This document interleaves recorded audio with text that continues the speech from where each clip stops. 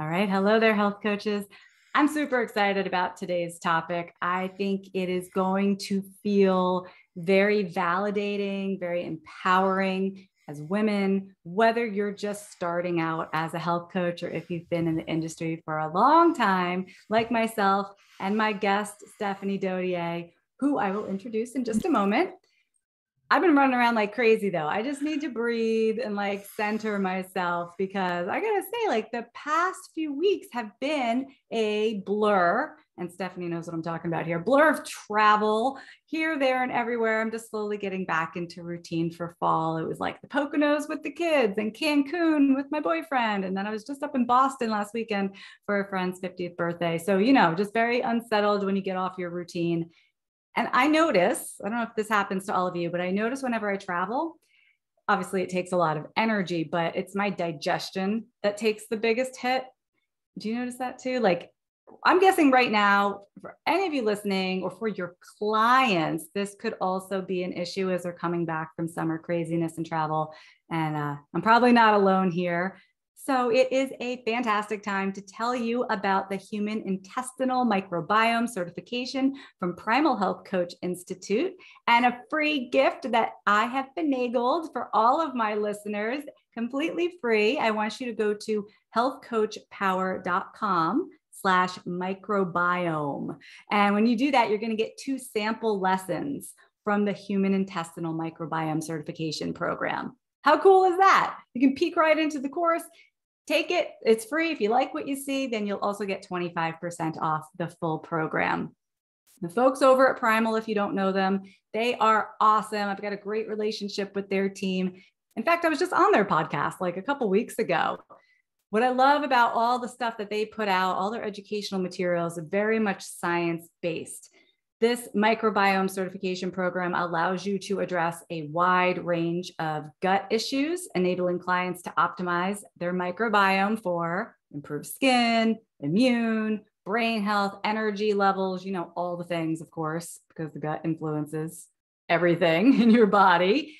And what's really cool, this course was developed in partnership with Dr. William Davis, who is a renowned cardiologist and New York Times bestselling author of, say it with me, Wheat Belly. I thought you might know that. So if you're interested in learning more about gut health, this should be a no-brainer. I asked Primal to release a sneak peek for you just to get a sense of what the program is like and how they approach health and wellness topics. Go grab it for free right now. It's at healthcoachpower.com/microbiome. And if you decide to take the certification program, you will get 25% off just for being part of my community. Now, before we dive into today's episode, I also want to let you know that my very popular online courses for health coaches will be back and open for enrollment later this fall. So if you're thinking of creating an online course, turning on that additional income stream, I'm going to show you how to do it. I've created many successful online courses through the years. I have a system. So if you want to join us, put your name on our no obligation wait list. You're going to get best pricing and bonuses just for having your name on there at healthcoachpower.com/online course waitlist. All right. Now on to today's episode with Stephanie Dodier. Steph, let me get you off mute. Thank you so much for joining us. You're just full of offers. Like the amazingness of what you're having for people is great. I want to be on your list. We got so much going on over here. That's what I'm saying. I'm like, breathe, take it all in. Lots going on this fall. How are you doing? Fantastic. Looking forward to this conversation. Absolutely. Can you introduce yourself to my audience? And you've been on the show before, but we have lots of new listeners, and just tell us a little bit about what you do. I am a clinical nutritionist and I approach health and food from a non-diet approach. So I talk about health and food without restriction and an acceptance of what is. We do a lot of body image work in my world and a lot of mindset. And I'm a woman who runs a business. You're a woman who runs a business. You certainly do. And you've been going right at it for a long time. Yeah. How long have you been in the industry? In this industry, 10 years. So I was 15 years so I call it my first phase of life. I don't know if you know about this like spiritual glance on like your first life and your second life. My first phase of life was in retail business for Mhm. 15 years. And I broke the glass ceiling, was the first woman in all the position I was in, and burned myself out and came to the world of health as a way of healing myself. And as a somebody who has fibers of business in her, I just built a business out of this. So 10 years.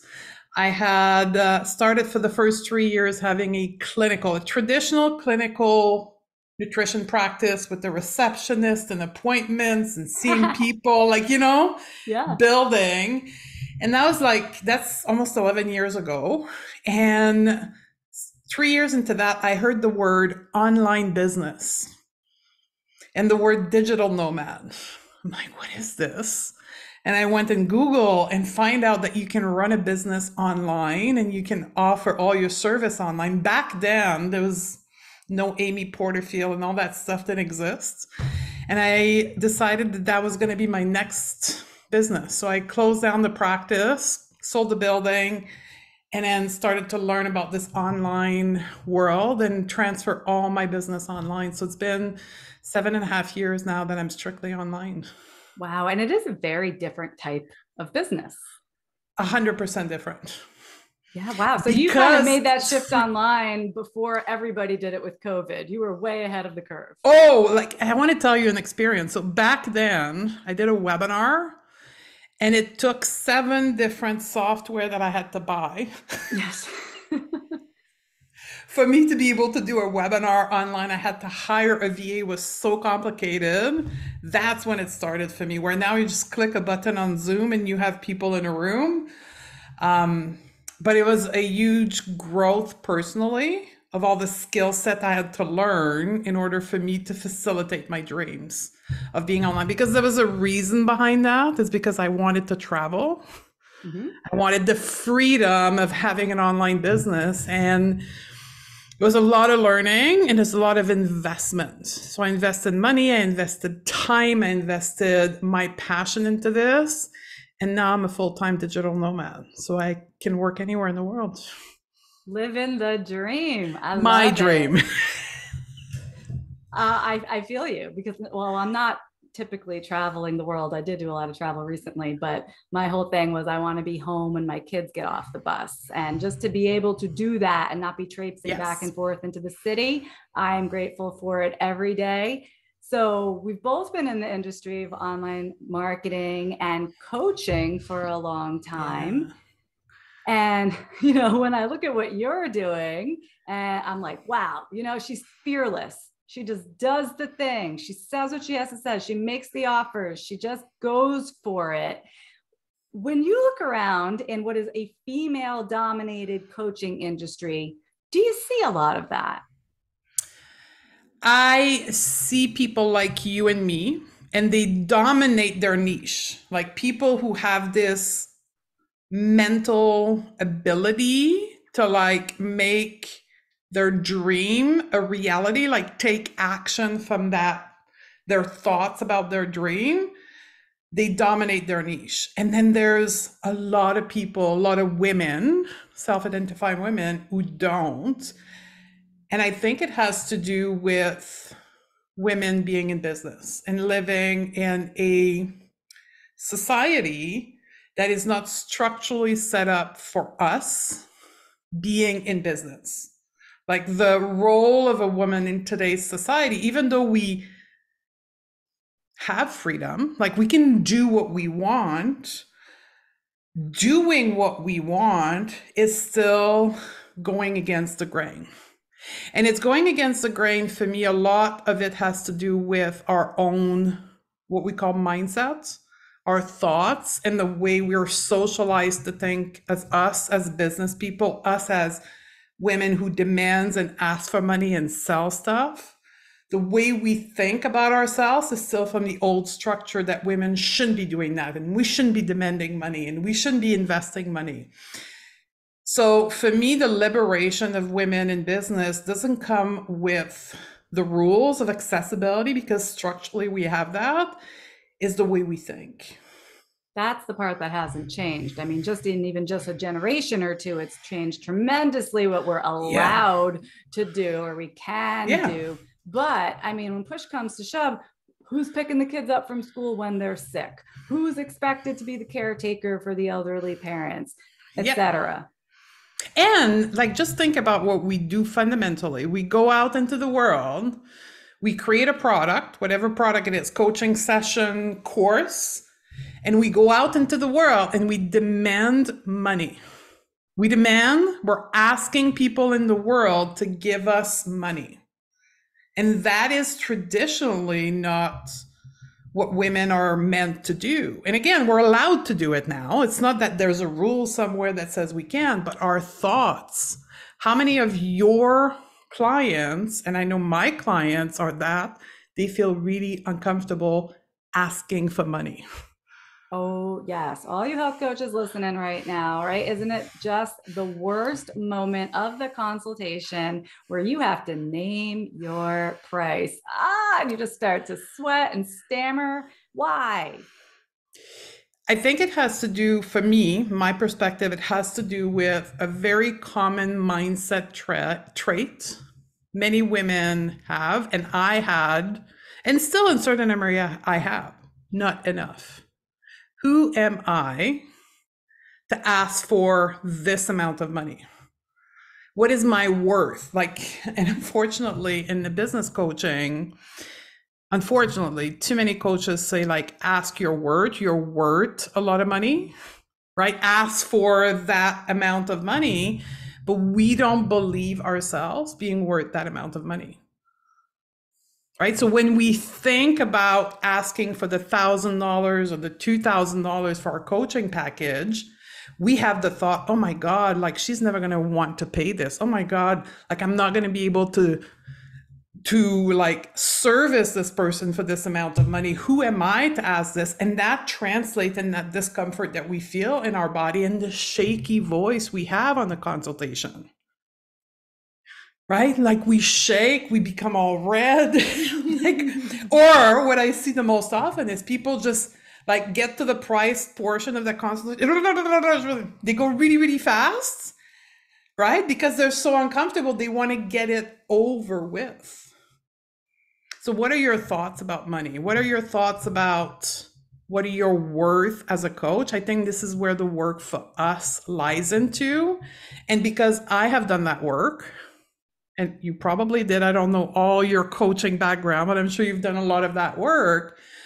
I show up more confidently than the average person in my niche because I have done the mindset work around money and my worth and my business. But I think it's accessible to all of us. I think we can dominate the industry of coaching. And when we look at the coaching industry, it is not dominated by women. It's unfortunately dominated by men. I mean, we have a but we're the consumer. Yes. We consume it. But the big player in the coaching industry are still men. I was thinking, you wouldn't still be around, like, 10 years into this career. I've been, I graduated from health coaching school 14 years ago. We wouldn't still be around if you can't get through that whole money mindset thing. Yes. Am I worth it? Is it okay for me to ask for money? I mean, my first life, like you said, your first life was in retail, mine was in advertising. And that's an industry just riddled with sexism and with I make a third of what my male counterparts make. And, so to ask for money feels like it's a huge ask. Like you're going to get a no. I used to get a no from my bosses when I asked for even a small raise. And what I love now is I know I have unlimited earning potential. And the only thing that gets in my way is me. Yes. And I want to say to that, when we think about money, because we have been taught and socialized to believe that the amount of money we ask for is a sign of our worth, that's when many coaches put themselves in position for asking for like a price that they don't feel comfortable selling. So we'll just give an example here, right? $3,000 for a 6-month package of coaching. But in their mind and in their body, they don't think they're worth $3,000 because somebody told them, like, charge your worth. They're charging this price and they end up in consultation with shaky voice, and people end up saying, no, not because they're not worth 3,000. It's because they don't present like a $3,000 coach. Hear me out on this. What if and this is what I teach to my student, what if money was only a tool instead of a sign of your worth? If money was a tool in your business for you to create the result that you want. So for an example, when we're talking about pricing, what if instead of charging $3,000 because that's what you think you're worth, what if instead you were charging $1,000, but you feel uber confident about charging $1,000, and then you sign 6, 7, 8, 9, 10 client for $1,000. You service your client at $1,000. You get rave review. You build your confidence, and then you double your price. So that $1,000, the price you charge, is a tool for you to build your confidence instead of a sign of your worth. But because as women we are taught, and this is the patriarchal conditioning, that our worth, that our self-esteem is the result of what other people think of us. We don't use money as a tool. We use money as a sign of our worth. Just like in my niche, the size of your body or the shape of your body or your look is a sign of your worth, it translates in business. So when I coach clients, my business is on Diet Your Life. So it's about helping women stop dieting and accept their body. What I have found is when women do this work, then they come to business with a whole other mindset about money, because they have separated their worth from their body image. And then when I propose to them to separate your worth from the amount of money you charge or you make in your business and see money as a tool, I'm like, got it. Just like my body is a tool, money is a tool. So there's a parallel between the two. Yeah.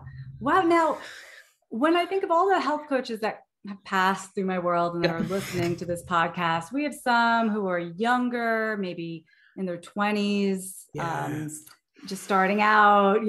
We have others who are like myself, midlife, you have kids, and others that are like past retirement. But where I would really draw the distinction, like there's two kinds of health coaches: those who are reliant on the income they are making themselves, and those who are not, because they're independently wealthy, because they are married and their spouse has a good paying job, right? I would just draw a very stark dividing line between those two categories. And now you and I both fall on the side of we are reliant on our own income. And how does that change the game?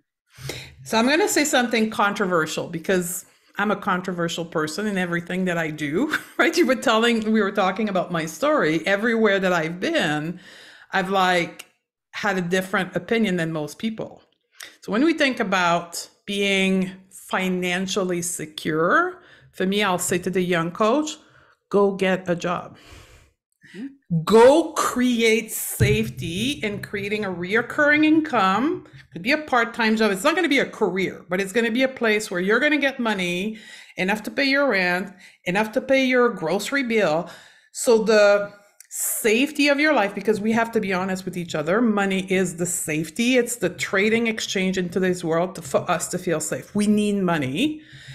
You will not put the weight of your safety on your business. So now your business becomes a place of joy, becomes a place of safety. And I guarantee you, and I've seen it over and over again, you're going to grow faster because you have that job on the side and you're not in a despair mode when you come to selling. I did something similar for me. When I transitioned between the clinical practice and the online business, there was a 1.5 years where I was doing both. It was demanding, but I kept up my clinical practice until I had enough in the other one to be able to draw an income. I didn't just close down everything, zero income, and then launch the other one. So I would say creating safety around money is one of the elements that will help you fast track your growth and go get a job. Yes, I agree with you 100%. Do you agree? A lot of people think, well, I can't start my business because I have another job. No. But when you smell of desperation, it is not attractive. No, convincing is the number one repellent in marketing. Generally, consultation or social media, people will sense it. There's just a third sense. It really is. So Look, yes, get a job, do what you got to do. So if you are like Stephanie and I, reliant on yourself, you don't want to be waking up in a cold sweat every day going, where is my next client coming from? Because then they're just not going to. So and you know what's interesting is we talk so much about nervous system these days, right? We hear this trauma and nervous system everywhere. Meanwhile, the same person says my program is trauma informed and nervous system informed. They're telling people like, go all in. Go all in makes your nervous system very dysregulated and forms a trauma around your business. You don't need that. Safety first. Agreed. And go ahead. Oh, I was just going to say, I've heard coaches say, well, I was going to work with this business coach or do this business program. Yeah. They told me that I should take out a line of credit on my house, open it. I mean, I sell courses and help health coaches, and that's my livelihood, but I don't ever want anybody going in some stupid debt to take the course. That's, I'm not charging tens of thousands of dollars. I think that really puts coaches in a bind, and it's not necessary, because you're right. Once you're not feeling safe, now you are panicked. It's all going downhill. As a coach, you need to be centered. You need to be grounded. Yeah, because your client come to you because they don't feel centered. They don't feel grounded. They feel afraid of whatever food, their health, and whatever's going on in their life. They need somebody on the receiving end of that feels safe. Right. Exactly. Okay, so these are for those who are afraid they don't have backup income. What about for all our health coaches who have the backup income? Go all in. Like if you have the income, so let's think about it from another way. Let's talk about money. Let's talk even about time. For me, these again are tool. Money is a tool. Time is a tool. Where do you invest your time? So I just had this conversation a week ago with someone who's financially stable and is a mom. And for her, she wanted to create that business, but she didn't want to take away the time from her child, right? That's a very common circumstance. Where you invest your time is where you're going to get a result back out. So if you invest your 50 hours in a week in your child, and you will get that return back at some point in the relationship with your child. But your child will see you as completely dedicated to them, and that's going to create a certain relationship with your child. But what if you invested part of your time into your business as a tool to get the result in your business, and your child or your partner or your grandkids see you as somebody who believes in their dream and grow and invest in their business? So for me, if the money is not an issue and you're safe, think about your time. Where do you invest your time to get the result that you want in your life? And again, let's talk about feminism in that. When a woman decides to take 10, 20 hours away from her child or her grandkids a week, now we've got the whole narrative of society saying what you're doing. You should be fully available for your child or your grandchild. And you require a lot of mindset, a lot of work on your own thoughts about you taking your time and investing it in your business. I like that image of like, let's fast forward 5, 10, 15 years. Now, what is your relationship like? Now, what is your home life like? Now, what is your financial life like? Yeah. Right? Because you've invested it in a different way. And yet, what you just said, if you have a backup income, you have a spouse, you have savings, you have, I more often see the opposite. I see health coaches going, well, it's not really important to me to make money. So I'd like to work with some clients and I'd like to grow my business, but it's kind of just stays here in lip service land, and they don't go all in because they don't have to. What is your why then to go in business as a coach? That would be my question. So I've got, like, when we think about the why, we're thinking about what you want to create in your life, the reality you want to experience. And it's okay if you don't want to have a business. It's okay if the reality you want to create in your life is to volunteer and help people in need in your city. But what is the reality you want to create in your life? Are you just going along with what life has in store for you and co-creating the reality of other people by facilitating and helping other people achieve their dream? What is your dream? What is your intention into the world? What is it that you want to create? And first of all, ask yourself that question. Identify what is it that you want to create? What is it that you want in your life? And then go for it all in. If it is to help people in need locally and it's not about having a coaching business, that's okay, but go all in. And if it is to help people in a coaching, then go all in as well. Why is it, if that's what your dream is and you're not taking action, as you say, you're not in, why? I think this comes back to a lot of those same, like what women are supposed to do moments, because like, and I know it very well, because when I started out as a health coach, I was married. My husband made all the income. We literally had a conversation about it's okay if I didn't make much income because I had just left my career in advertising. And so it was okay if I wasn't profitable. We were going to be just fine. And guess what? I wasn't profitable. I worked my tail off, but because I had somewhere in my brain that it didn't matter, I probably was working on the wrong things, not the things that were going to necessarily generate income. I was going at it from a different perspective. It was a hobby. I love my hobby. I put a lot of effort into that hobby, but I was not profitable. Talk to me. So when you look back now, I'm going to turn the table and interview you. Yeah. When now that you know what you know, why is it that you weren't profitable? You were asking for not enough, not investing enough time. Like, what was the lever? Oh, yes. I wasn't making enough offers, as is so often the case when we're not making enough money. You do need to make offers in order to make money. I was making some offers, but not nearly enough, right? And it's because I didn't have to. I didn't have to run the numbers and go, how am I going to pay the bills? How am I going to pay the mortgage? Because that stuff was all covered. So I just did what felt good. And again, like you said, there's a time and a place for that. But I find that we can be at odds in our own brain with, I want a health coaching business. And also, well, it doesn't really matter. Yeah. No, that's never going to work. Never going to work. So why is two things to me? Why is your personal goal? Like for me, let's talk about me. My why is to create freedom of location in my life so that I can travel. And then my second why is to change how health coaching is delivered for women. So the way that I teach health coaching is drastically different than a traditional way.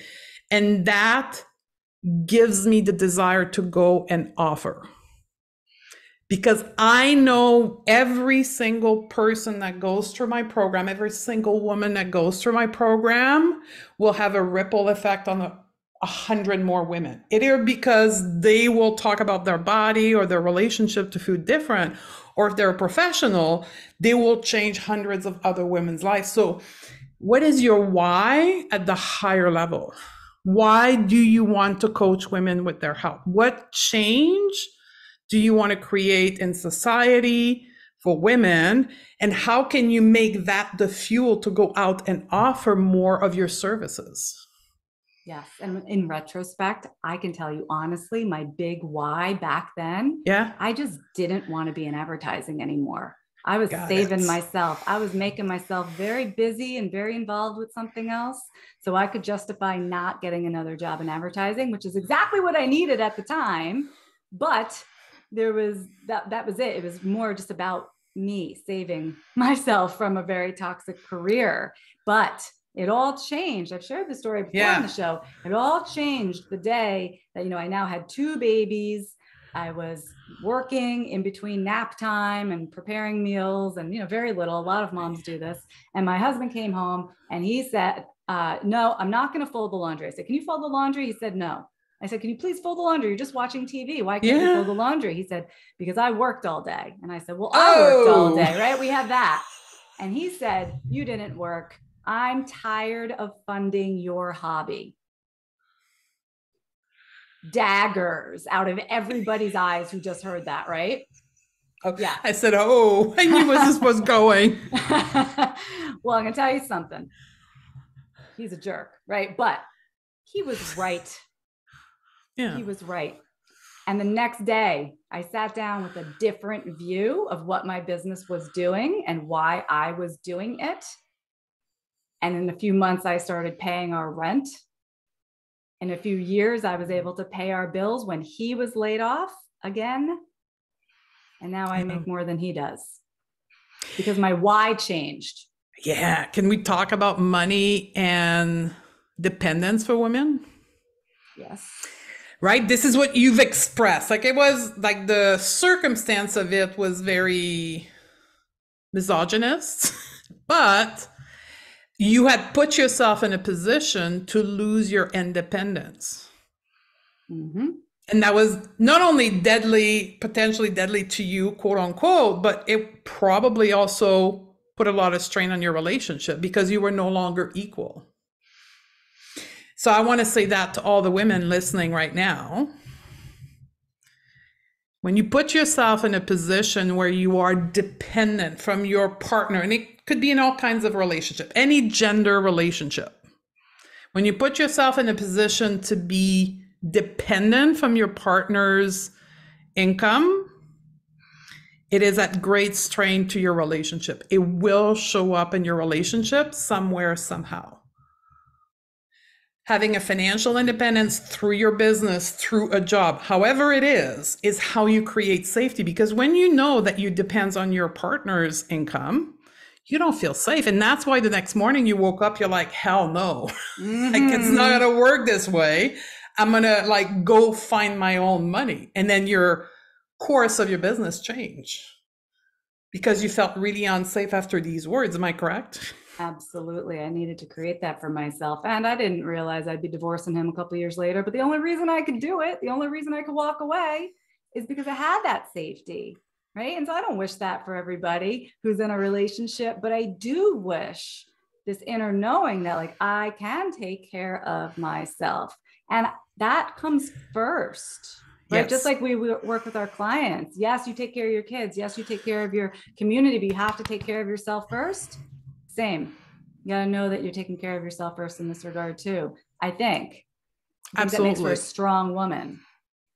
It makes for a woman who feels safe. So one of the things I'm adamant is, and this shows up in the type of coaching that I do what's called intersectional coaching, where we take the identities of people into consideration. And being a mom is an identity, being a wife is an identity, being a business owner is an identity. Like we all have, often they refer as hat that we wear. The answer is not because I have more hat, I have to work harder, right? That's never the answer. The answer is how can my environment adapt to this particular identity? So when we're talking about strong women, often to people listening, that translates as being more productive and working harder. That's not the solution. The solution is to demand more. If you're a mom, this morning I was just coaching a mom who wants to have her coaching business. She's got 2 child in tow. She can't even get half an hour to talk to me alone. She has a 2 child in tow. Why is that? Why is that you building your business as a mom means that you have to do that while carrying 2 child and you cannot get full attention of your coach? That's not fair. Why is the environment around you doesn't allow you to go get a babysitter so you can have an hour alone with your coach to maximize your investments? Yes, I feel that. I feel that so hard. I remember when I put my first son in daycare, just one day a week. And it seemed silly at the time, but it was like, I have to do this. Like you have to demand the boundaries that are going to allow you to grow as a human and not just as a support system for everybody else. Well, just as a mom, now you're trying to build your business owner identity while being a mom. And it cannot become at your expense of only sleeping 4 hours a night. Right. Like, Who just felt that so hard, right? I want to read a comment from Carrie over here in the Facebook group. She posted this a few minutes ago. She said, I always held back because I was working full time and was afraid they'd find out. I was practicing on my own and fire me. And then someone asked if I were to get fired, what would I do? And my answer was give it my all. So I quit my full time in December and jumped in. She said, I love this conversation. It's not any different from how we coach people to eat healthfully and move their bodies. What's your priority? What stories are you telling yourself that get in your way? And how can you create the time to make it happen? She's right. It's the same thing. and I just want to say this for women. A lot of stories we tell ourselves are not our stories. There's society stories. There's what we call socialization. They're not you. You're not born thinking, I have to like give all my time and my attention to my children. You're not born with these thoughts in your brain. You are socialized. You are taught to think this way. And when you make decisions that don't align with these beliefs, that's when we start feeling guilt. That's when we start feeling shame for like, I'm taking time for myself and I'm not supposed to. The not supposed to is not true. That's just how society would like you to behave. And you're like, hell no, I'm building my business and my child goes in 1 day babysitter a week. Yes, that is absolutely the path to making some headway here. And maybe it's not that you have a child, right? But maybe it's whatever, insert other obligation here, insert what you think you should be doing here. Stephanie, you are a strong voice in the coaching world because you were out there, you were doing it, you were showing up, you were asking for money. I want everybody to follow you and just witness. That's it. That's all I'm asking for you guys. Witness how Stephanie does it. Follow people who are inspiring in this way, who don't hold back, who don't hide behind, all the other things that they should be doing. Where can our listeners find you? Podcast. So on Diet Your Coaching podcast is Podcast So Professional, where we talk about that kind of viewpoint on business. And also the Going to Beyond the Food podcast, which is more about like body image and confidence work, and stephaniedodier.com. Yes, good. I'm so glad that we were able to just take a little bite out of it. There's so much more. We could probably go on all day long, but I appreciate your time. And thanks for being willing to show up and just say the things. I know it can be hard to hear for everyone listening. It can be hard to hear sometimes. If someone told me in the beginning of my health coaching career that I wasn't taking it seriously, that would have made me very angry. I know, but that's what we need to hear. Just like we need to hear that our worth is not the amount of money we charge. We need to hear that. The truth is, if you want a business, it's going to be hard. Like we could do a whole show on bro marketing and like passive income. Can we just like a whole half an hour on like how bullshit it is to think I'm just going to do a course and not do anything and money's going to flow in. Does that work like that for you? Oh, they just knock on my door. Yeah. They just throw money through the mail slot. Bullshit. It all takes work and it takes time. And so it has to be a priority. I think that's what it is at the end of the day. Yeah, 6 months to six figure. Like, I know, like all the experienced coach, I say, what's your thought on 6 months to six figure? They all giggle because it's other bullshit. But that's what the new coaches are being sold. And they're like, well, it's 6 months now and I haven't made $5,000. I'm the problem. No. It's what you were sold. That's the problem. Well, that's a whole other angle on what you think is supposed to happen. And you guys, so much to talk about here. We're going to end for today. Thank you so much, Stephanie. And we'll definitely be in touch talking soon. Yeah. Bye-bye, everyone. Thanks for joining us.